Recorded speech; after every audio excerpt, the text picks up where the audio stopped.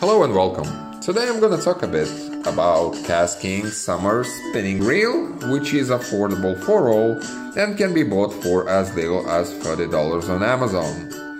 You can also like the video and subscribe to support my channel, and if not, I hope this video will have some value to you. I've been using it for about 2 years now, and if I'm not mistaken, it was released in 2016. When I was checking the reviews, some say that they get a tangled line after casts, but in those 2 years I never had this issue.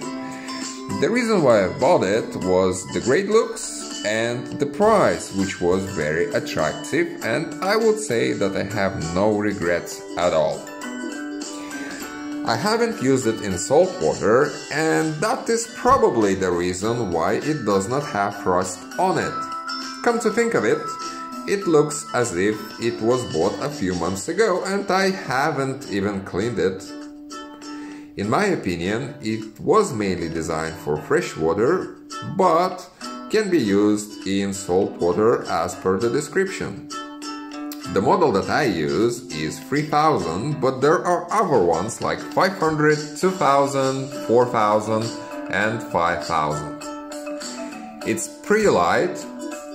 It has a button on a handle, and when you press it, the handle folds back, which actually reminded me of a Transformer movie when I first done it. It has 9+1 ball bearings, which is quite a lot, but due to that, this reel works pretty smoothly. It has 5.2 to 1 gear ratio, and basically what that means is that when you do a full spin of a handle, this part does 5.2 revolutions. 1, 2, 3, 4, 5.2. It does not really matter if you are right-handed or left-handed. You can just unscrew the handle and set it to the position you want, which the majority of reels have nowadays. In general, it is a very good reel for the tight budget, and I never had regrets of buying it.